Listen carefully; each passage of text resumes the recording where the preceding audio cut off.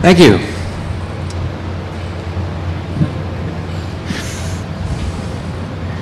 Freedom begins with your wallet.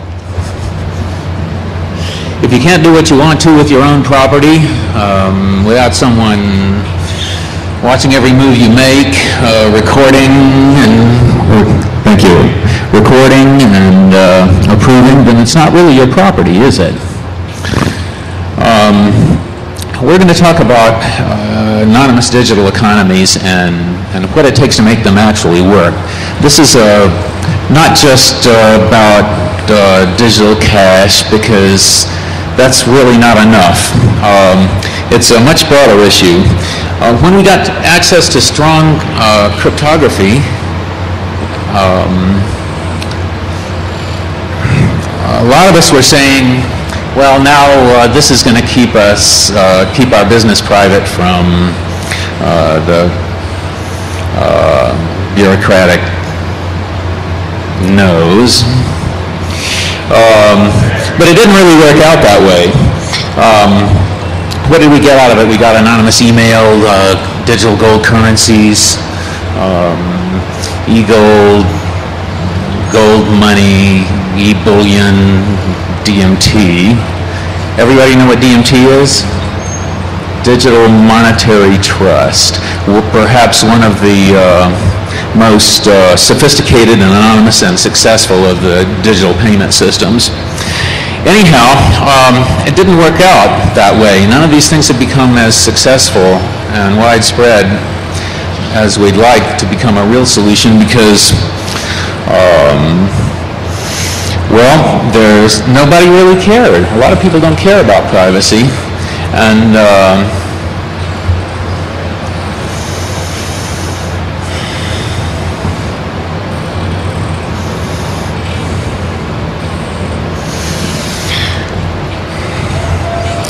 they're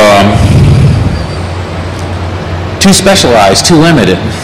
These limitations boil down to a couple of things. They are a central control and a fee-for-service model.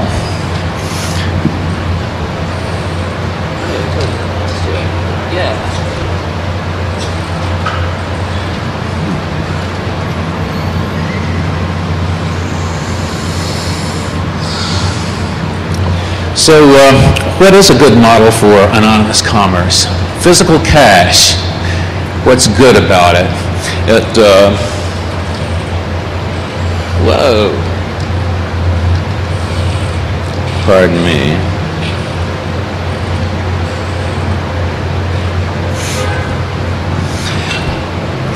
The advantages to physical cash are it doesn't know who you are, it doesn't know where it's been, it doesn't remember where it's been, and it doesn't care how it's being used. So what if we can find some way to abstract these attributes and carry them over into the digital world?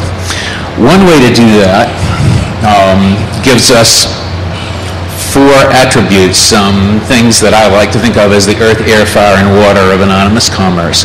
They are identity, value, communications, and locale.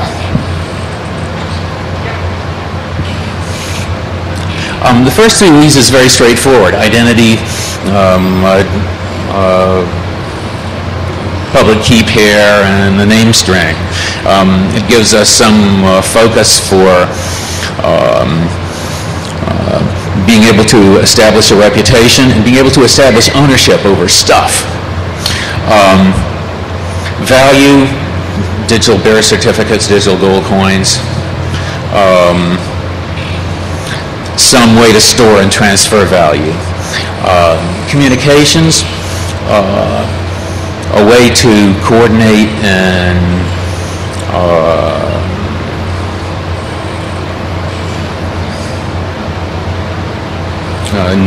rendezvous for exchange of value. But locale is special. Locale is the thing that makes physical cash such a good medium for anonymous commerce.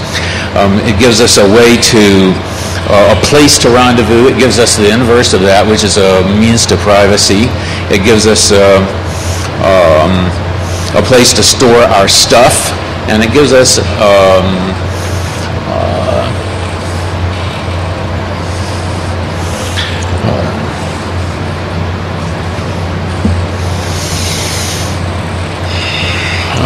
table where we can put stuff down and pick it up and exchange it.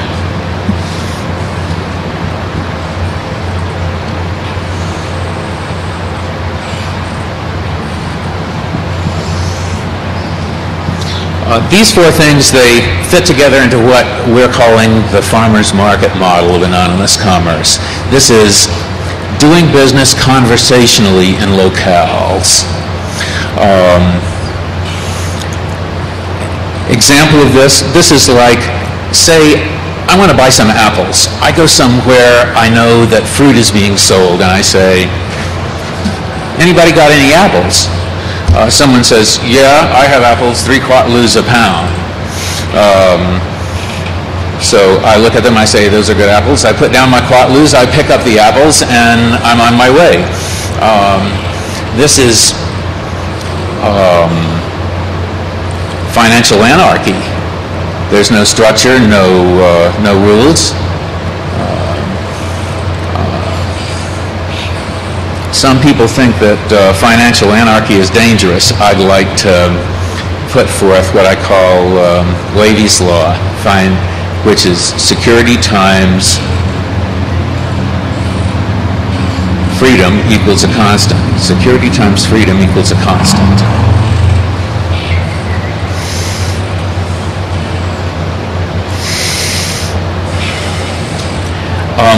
There are ways to mitigate risks in anonymous transactions, as we'll see. And I'd like to hand things over to Andre now, who's going to talk about doing business in anonymous economies.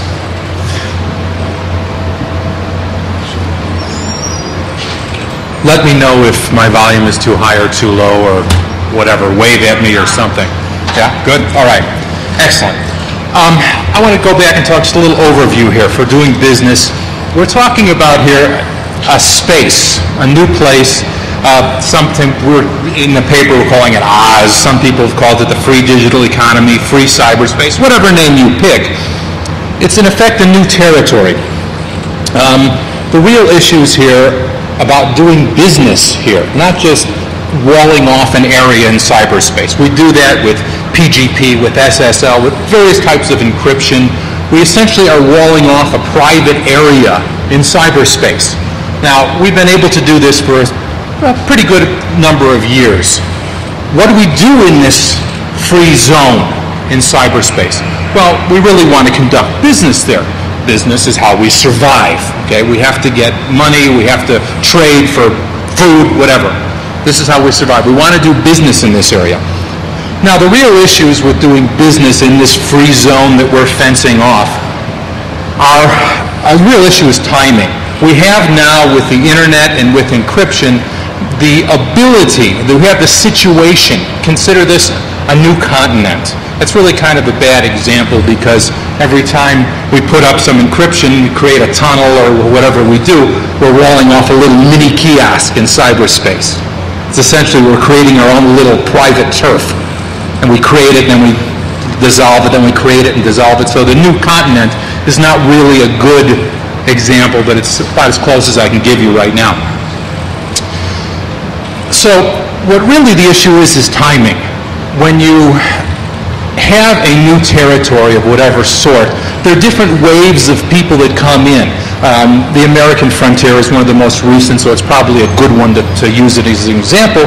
But the first guys there are scouts, traders, kind of wild mountain men who go in and search out the new territory. Then we bring in farmers who dare to come in and fence off some territory and begin to use it.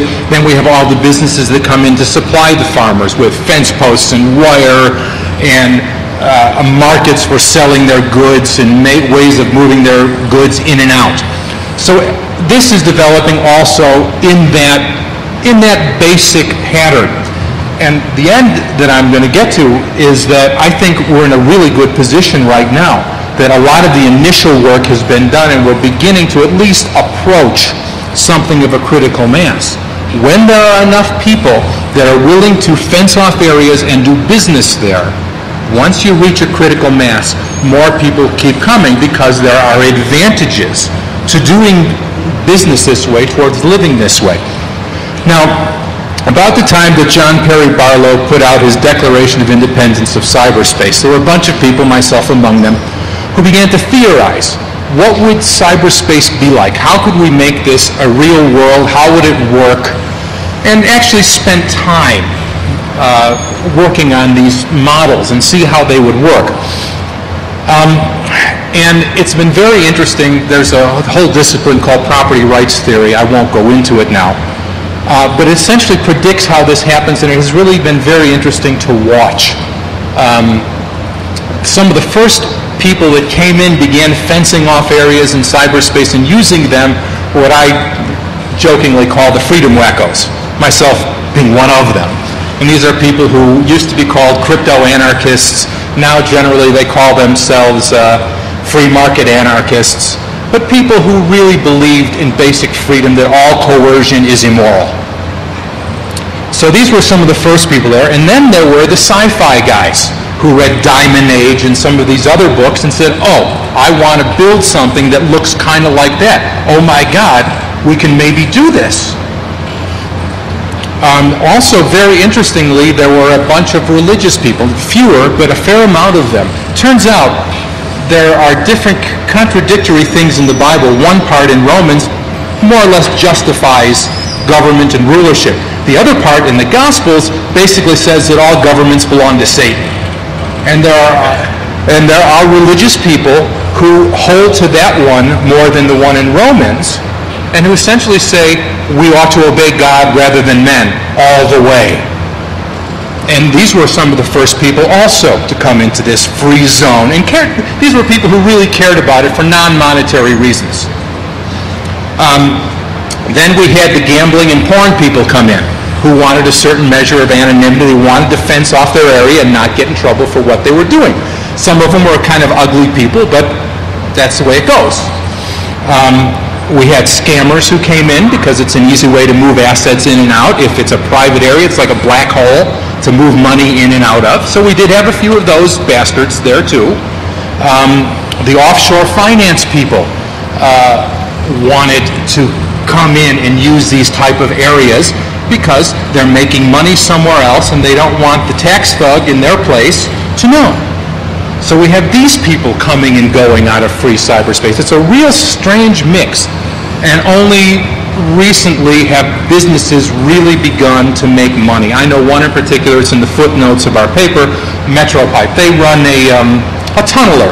They have a virtual private network from your machine to theirs, I believe it's SSH, and then a proxy from there out into the internet. And it's essentially a privacy service, and they keep no logs and all that good stuff. They don't check your IP address. It all works off embedded encryption, which is beyond me, but I understand what they're doing. So, but they're actually making money. So there are people that are now businesses that are there that are starting to make money. I believe, and I could be mistaken, but I think Hushmail has been making money for a period of time. There have been other email services that have yet to Mail Vault, which is terrific for PGP ease of use. Your grandma can run PGP with Mail Vault, but they have yet to make money on it. I think Hushmail is actually making money. I could be wrong. Okay, the issue here is that we're kind of coming close to something that resembles critical mass. Is the timing right? I think so. Who can tell? It's very hard to know exactly when the critical moment is, but somebody is making money here. The guys at MetroPipe are making a living doing this. I believe the guys at Hushmail are making a living doing this. So there is something going on, and at some point it becomes a critical mass, and there's room for lots and lots of people to make a lot of money in this. Because it's not really just a separate little area to do a little secret things. It's a whole separate civilization when you get all done with it.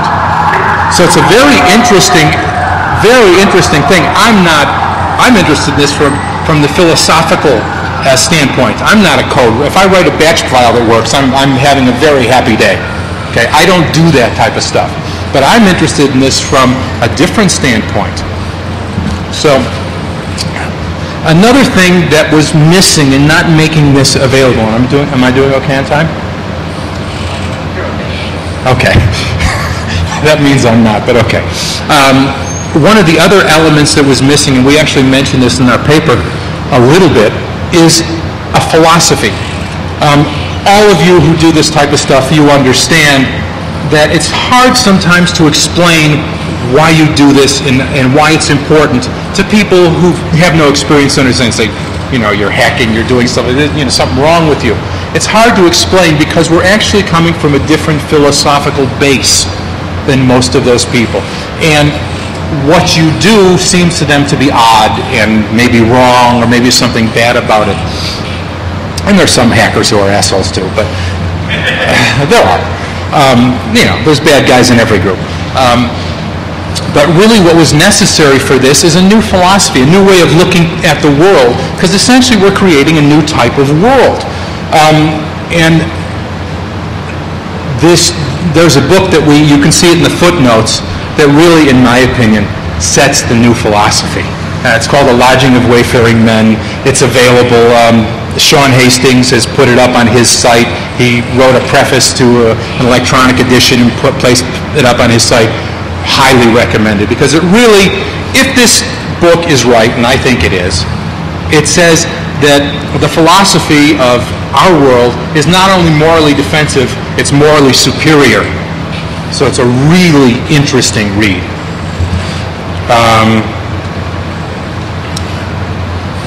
I'm running late, aren't I? Okay, all right, I'll stop for now.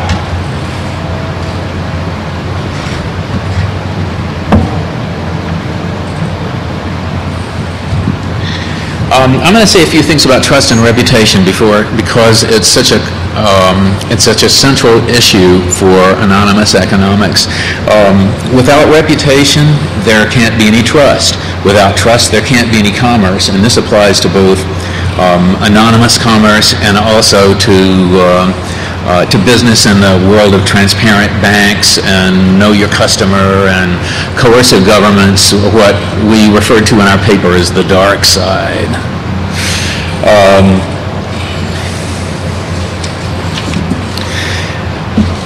To have an effective reputation management system, you need really three things. You need some convenient, easy way to input reputation information to the system. In our example software, that can be done like with a click or two. You need a easy, convenient way to be able to query the reputation of some other NIM in the system, and also that can be done with a click or two. Finally, you need to have a useful unit of measurement for trust. Not just an abstract relative number without units. It needs to be something that you can use. The unit that we chose was the probability that the subject will perform as agreed per gold gram at risk or dollar or whatever unit. We chose gold grams because it's so easy to normalize other currencies and transactions to gold. Let's say I believe you would rip me off for a gold kilogram. There's no doubt about it. The probability is 1.0 that you will rip me off for a gold kilogram. So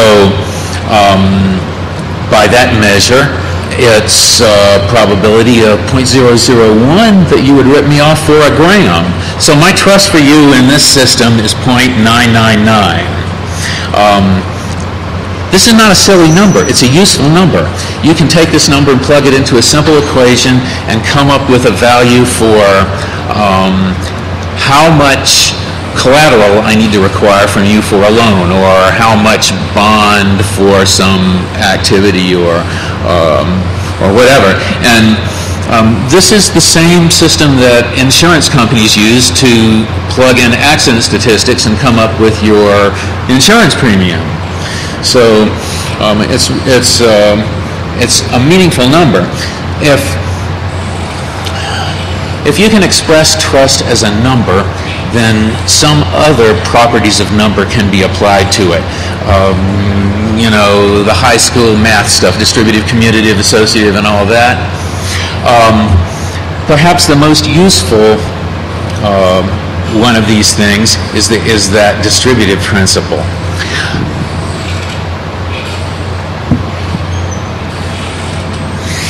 So you can distribute risk in a transaction. You can distribute it over NIMs. You can distribute it over transactions. You can distribute it over time. And in this way, reduce the risk in a transaction. For example, let's say I want to exchange $1,000 for Quatlus. And I don't know you. You don't know me. I don't know where you live. I don't know your real name. How can I do business with you safely without without getting ripped off? So in this scenario, at least it's worth $1 to me just to find out if I can trust you or not. So we have $1's worth of trust available. We can pass this $1's worth of trust back and forth by conducting our transaction $1 at a time. 1,000 mini transactions, and a few milliseconds later, we've managed to transact a substantial sum of money without risking any more than $1 at a time.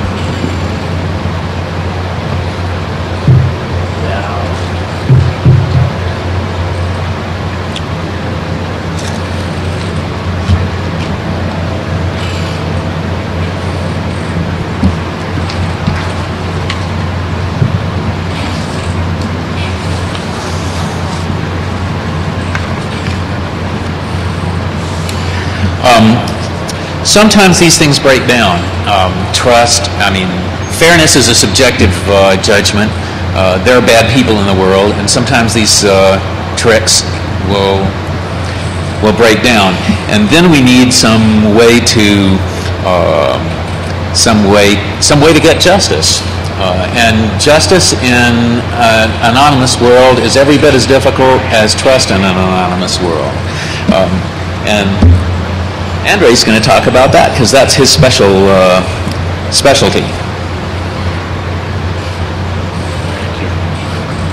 Okay. Earlier I mentioned the fact that when you really develop areas like this, when they really develop, it ends up being not so much a little area to do something, but a different civilization, actually. People have talked about this for a long time. Actually, various radicals and free thinkers have talked about this since the beginning of the agricultural revolution, when theft and rulership became paying gigs. But the stumbling block to a lot of the libertarian theorists and the New Nation people was justice. Justice is a very important commodity, and it's a very difficult one to supply. The usual models of justice require the strong man standing in the town square holding the biggest sword. And he's the one who ensures justice. If you cheat somebody, he can come to the strong man with the sword and make you pay. That's very simplified, but that really is the modern model of justice. The sovereign with the sword who can make everyone else obey. That also turns everybody into something of a serf, because no one can fight the strong man with the sword. In any event, the cyberspace model is different. There is no physical force. There's no physical force possible. And there's no way to centralize force in one hand. It just really can't work. So you have to come up with a different model of justice that will actually work in this environment. Several years ago, I think it was '99, several of us in the old laissez-faire city project, rest in peace, we began working on this, arrogantly, admittedly, but we determined to try to figure out a model where this could work. We researched things like the old common law.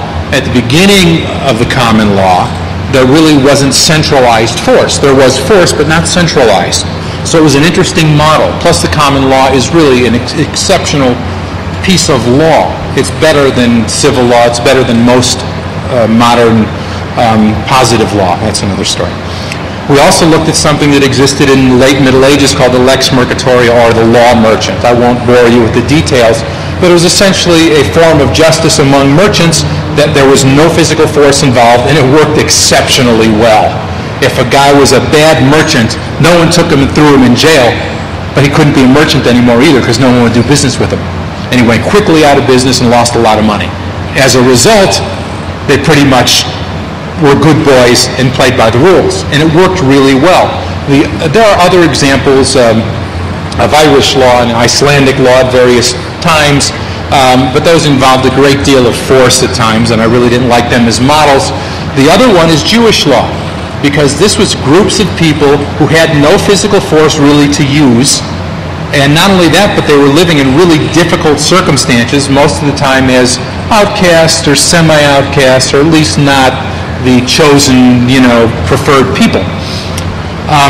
So they have, and plus it has a rich history of all this stuff. It's a lot of religion mixed in. You have to separate it out carefully, but it was a really interesting group of circumstances and ideas. In the end of this, we came up with a model that involved two basic things. One is protection before the transaction, and one is addressing grievances after the transaction. Before it, we have the ideas of escrows, of bondsmen, of reputation management, of reputation checking, and it all gets, in the paper we go into it in a lot greater depth. There's webs of interaction of distributed trust, distributed bonding, distributed liability. It works really interestingly. And on the back side, there's, first of all, alternative dispute resolution, which is used in a whole lot of places now already. Arbitration, mediation, those type of things with a trusted arbitrator. And the other is enforcement. In enforcement, it turns out that we looked at three particular things. One is a damage to reputation. Two is ostracism. And ostracism is really more potent than you think it is, because ostracism essentially is outlawed now. We call it discrimination. There is real discrimination, people who are pricks, but I'm not talking about that. Ostracism, if you're a bad actor, I say, hey, this guy is I suggest everybody ostracize him. Here's what happened. He did this. If you can't do business, you're suffering a hell of a big hurt. Okay, so it turns out to be a very effective mechanism. And the other final one is outlawry, which is a strange old term. In the old days, it meant if you're declared an outlaw, essentially the justice system of that day and time, whatever it was, said, whoever screws with Joe the bastard, we won't hold him liable. Okay? So if Joe's declared an outlaw, he's a jerk, he's done bad things, and if you go into Joe's place and steal his horse and whatever else, you won't get in trouble for theft. Now, obviously, this is the type of mechanism you have to use pretty carefully with limits and provisos and all that stuff, but it actually does work as a model. Okay.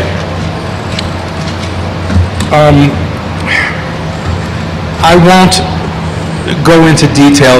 This model also applies to physical space, to physical transactions, to physical enforcement of things, but that's a totally different thing, and it's more complicated, and I don't want to get into it. When we're talking about cyberspace, we don't have to. We're talking about commercial transactions in cyberspace. We don't have to deal with policemen and security guards and all that. We don't have to do that, and it's very convenient. This is much easier and much better. Now, the great thing about this is that we tried it, and it worked. We had a community of a few hundred people.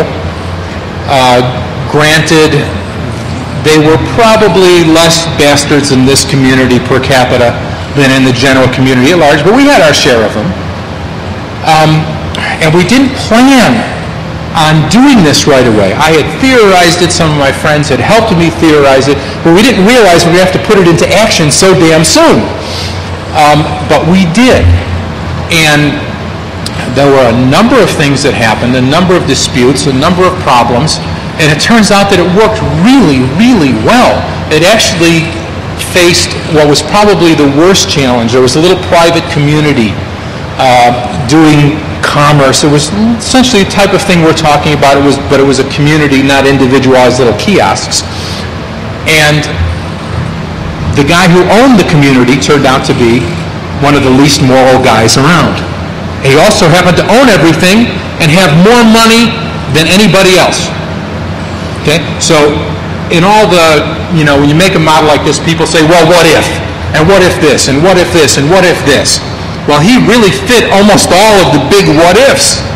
Okay? He had more money, more power. He had more programmers working for him. He had, than anyone else. We saw what he did. I was considered that I had a reputation for honesty.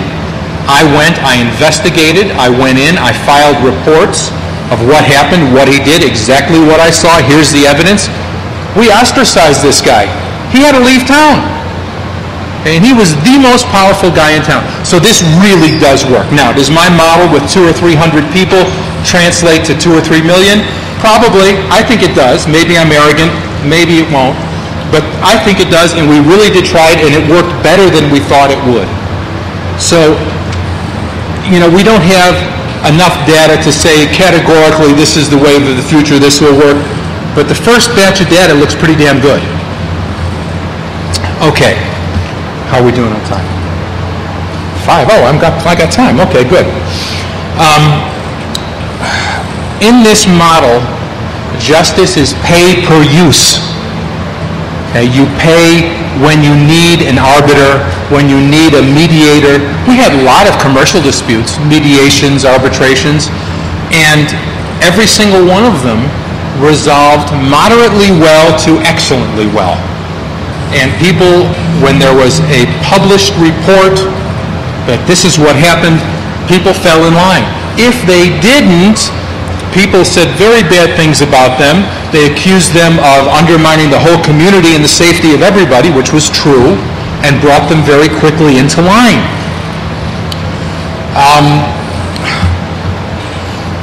It's interesting that this is pay per use. In other words, when you need an arbitrator, you hire him. You don't have to, as in the traditional system. One of the arguments, they say, oh, well, this won't work. I say, this isn't perfect. No, it's not perfect. There are things that could happen wrong, but as compared to what? In the traditional justice system, it's full of problems. And the state, who is supposed to be enforcing and creating this justice system for you, first of all, takes a hell of a lot of your money by force, and you have to pay $200 to a lawyer anyway when it comes time. Okay? So it really is financially, this model is much, much, much better. The problem is that the state won't leave you alone, but that's another story. But it works out exceptionally well. One of the things we had to do is we had to build this as we went.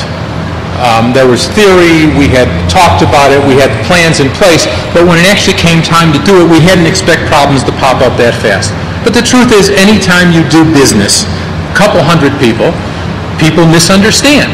People don't understand the agreements, people are unhappy, this guy was late, he says, well, I was sick, I couldn't help it, there's all sorts of things, and you need resolutions to problems. So we had to build it as we go. I want to just tell a couple things about what exists in this realm now. First, there was a series of articles that were done, Justice Without Force. They're kind of old, slightly dated, but I'm biased. I wrote them. I thought they were pretty good. Okay.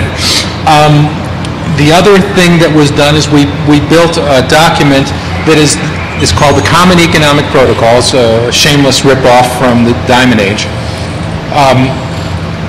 But it's the set of common law principles. I think it's 27 basic principles. And this says what justice is. What is just, what is fair. And this was taken from some of the very best legal texts, some of the very best legal minds, from the old common law. We have as an appendix to this, I forget how many, couple hundred maxims of law from the old common law that have been slightly edited to be applicable in a realm where there is no centralized force. So we have this document, it's up, there's a link to it in our paper too, okay. There's a link to it in the paper. And the last thing I want to add, it's very interesting, I get around to conferences sometimes. As I say, I'm not a programmer, I'm a theorist, I'm a guesser at what might be good in the future. Very interestingly, there are more academics than you would guess who think this is very interesting and a good idea.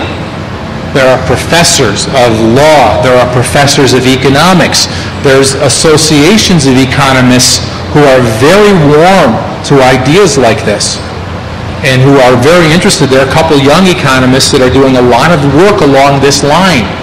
So this is not just for the freedom wackos like me that when we started. A lot of academics are interested in this, and actually there are several books have been written by professors of law departments about this basic type of thing. So it's really a fascinating field. It's really interesting, and if I'm correct, then it's really an interesting development right now that could be very profitable for a lot of people. Once this basic thing is formed, our farmers' model market, our basic mechanisms for trading cash, there's a lot of room for really interesting products and really valuable businesses. I'll hand it back off.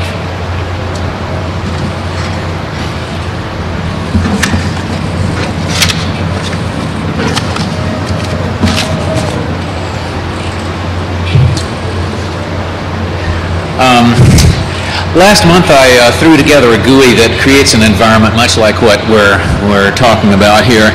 It's concerned with what your granny sees when she goes to buy a Ming vase online, and not so much with what goes on underneath the hood. There's no encryption, no authentication.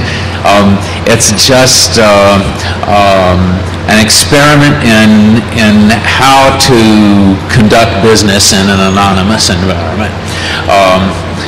Unfortunately, for some reason, we couldn't get it loaded on Andre's Linux box. But no, you don't get viruses. But I can show a few high points of it here. I hope.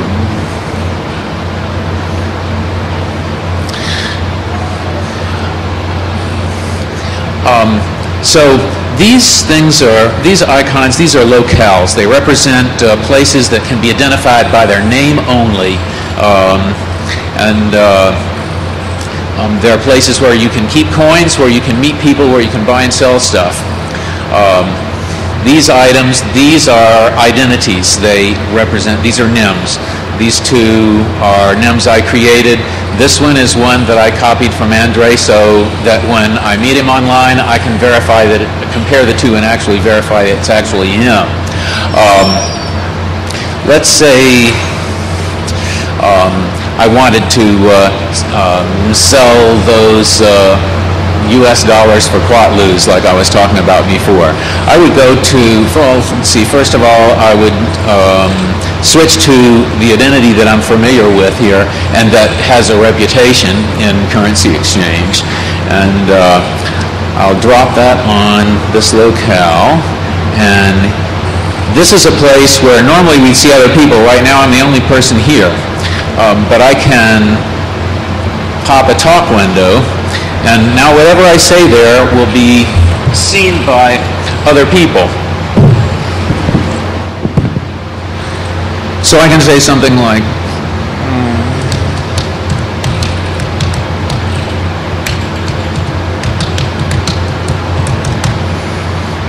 so who has quatlus for dollars? And then someone else would come back and I would see their window pop up and say, I've got quatlus and I'll sell them for $1,000 for 1,100 quatlus or whatever. And at that point, here is a locale where I keep my US dollar coins. And I can just move those over. And when I do that, he'll see them. He's there, presumably. We don't have anybody there right now. This USD locale and the garbage I put after it is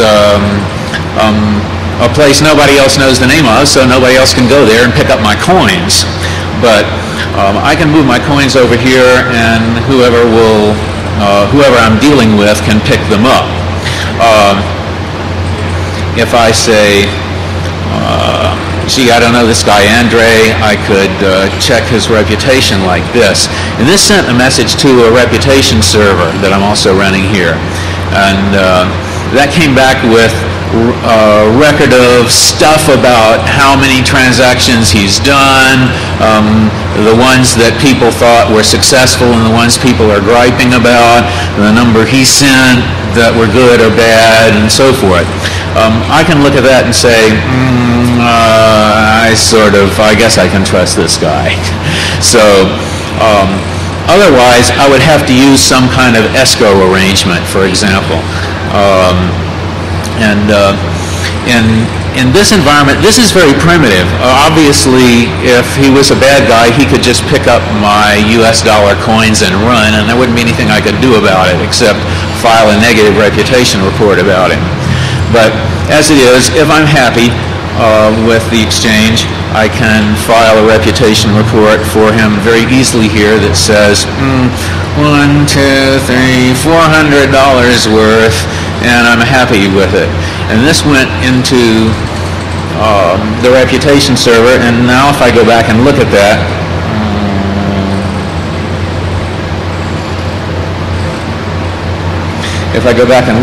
I might be able to see that it's already been done. Not quite.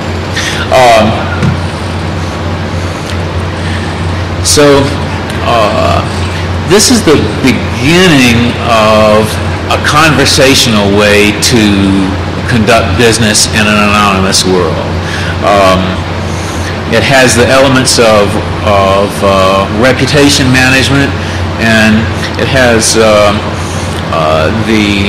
elements of being able to exchange coins in an anonymous way. The thing about this, though, anyone can define a currency of their own. The question is, like any kind of currency, what's it worth? Will someone else believe in it or not? A coin is a promise to pay. It's almost a contract. So if someone believes that they can redeem my coin for whatever it says it's good for, a US dollar, a gold gram, then it's good money. If nobody knows me, if I don't have a reputation, then it's not good money.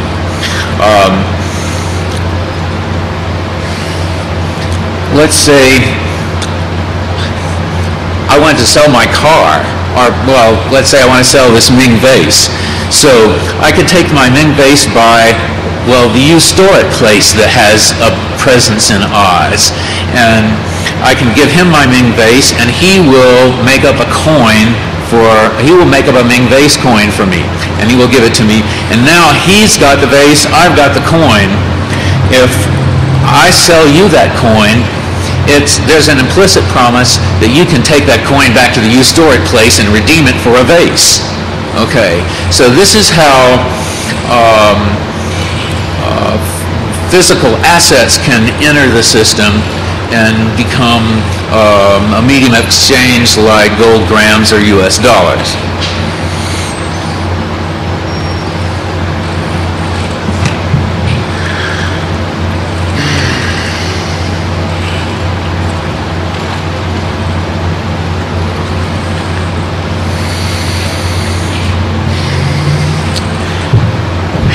This is a very broad topic, this business of a practical anonymous economic system, and we've only been able to touch on the high points of it here. If you're interested or you're still hungry, read our paper. There's 45 pages of it, and we're talking about this stuff in a whole lot more detail and maybe a little bit more coherently.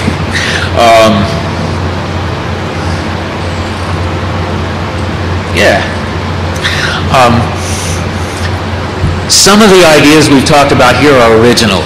Many of them are not, and I have to apologize for not drawing a very great distinction between the original stuff and the not so original stuff. But we'd like, if you leave here with nothing else, we'd like for you to leave here with 3 basic ideas. One of them is that it is possible to construct an anonymous economy that is based on practical techniques to create and manage trust. The second thing is the inadequacy of having just a collection of anonymous online services, and the value of a decentralized peer-to-peer environment that creates the infrastructure for such services without constraining their form. And the third thing we'd like for you to take out of here is that there is the advantages to using an unstructured conversational mode of transactions, like you would when you go to a flea market or you go to the drugstore or whatever, that imitates the way that physical cash is used and is based on the concept of locales. That's a wrap. So I want to conclude just with a couple quick things. First of all, in the paper, which is on the disc, is it not? Is that paper available? Yeah. Okay. In the paper, at the end of it, in the footnotes, there's one service that is mentioned, privacy.li. That was an error to put that in there. Privacy.li has a pretty bad reputation among some people whose opinion I trust. So I don't know, I can't give you fact that they're bad guys, but people who I know say so. So I recommend not going to privacy.li. The other thing is, if you guys, anyone is interested in pursuing this, really in my happy dreams, I see people building this basic community infrastructure that we're talking about, almost on a Linux model, where people contributing, people getting reputation capital in return for doing good work on this stuff. If anyone's interested in that, Wavy has agreed to at least keep track of the names and possibly do more with them. But he'll at least keep track of the names, and we have the company I mentioned earlier, Metropipe. They've agreed to give us server space if we need it. So anyone who's really interested in this stuff, send him an email, and we're not promising anything, but we'll try to, keep everybody happy. Wavyhill@mailvault.com, just the way it sounds. Thanks for coming, and I don't know, maybe I'm wrong, but I work on this stuff a lot, and this is really interesting stuff. This is stuff you brag to your grandchildren about. Son, I did that. And believe me, I know a lot of old people. It's really nice to be happily smug when you're an old guy. Thanks, guys.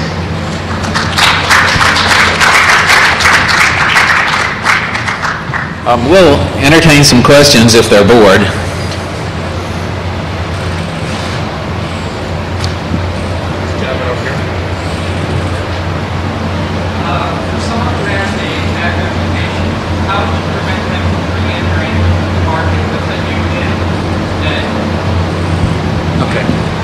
Good question. The question is, what if you got a guy who has a bad reputation?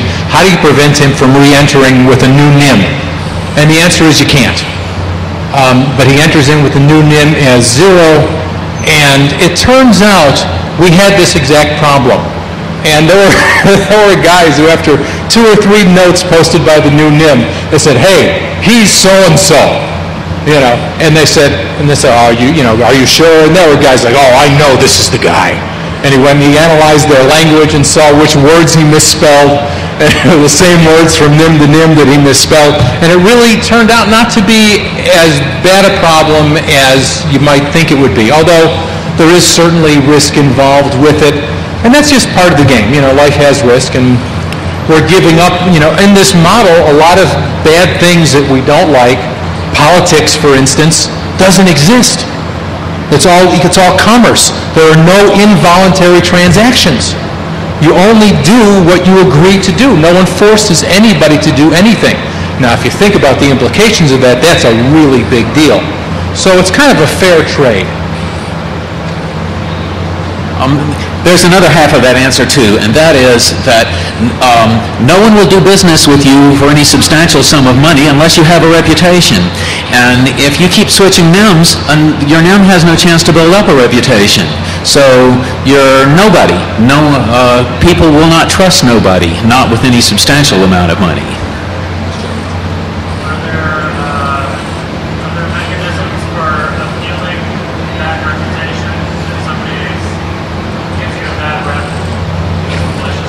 Yeah, the question is, what if somebody gives you files a bad credit report on you, essentially, and it's not fair and it's not right? Yes, there are several things you could do. One is you would be allowed, just as in a regular credit reporting agency, to post a note saying, Joe Jones is a prick and he filed this on me and it's not right. And also you could get an arbiter to come in and analyze it for you and post an opinion and saying, this was posted, but I reviewed the facts, and in my opinion, Joe Jones is wrong, and Mike should not be considered to have this, even though it shows in the record. I want you to know. Another half of that answer is that if you enter 1 million bad reputation reports on somebody, it's going to show up right here. Okay? Bad scent, or something like it. It's a moral equivalent. So, it's going to be obvious that you make a habit out of sending bad reports about people. Or, it's a little harder to identify the person who if you're a crook who sets you up with a lot of good reputation reports. This is a primitive system. A better system would tell you a lot about a lot more. You'd be able to find out a lot more detail about the reputation reports that are being filed by who and what kind. And read the paper. There's a lot of possibilities about how a reputation system can be set up.